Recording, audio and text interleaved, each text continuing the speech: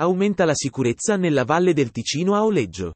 Come comunicato sui social dal sindaco Andrea Baldassini, per controllare meglio il territorio sono stati posizionati 3 varchi con lettura targhe nelle principali vie di accesso al Parco del Ticino dalla città.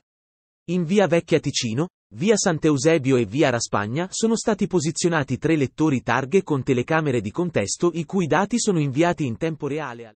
Scarica gratuitamente l'app News 24 e leggi gratis i nostri giornali, e se vuoi vedere tutto il video abbonati alla Nuova televisione online e live 24 ore su 24.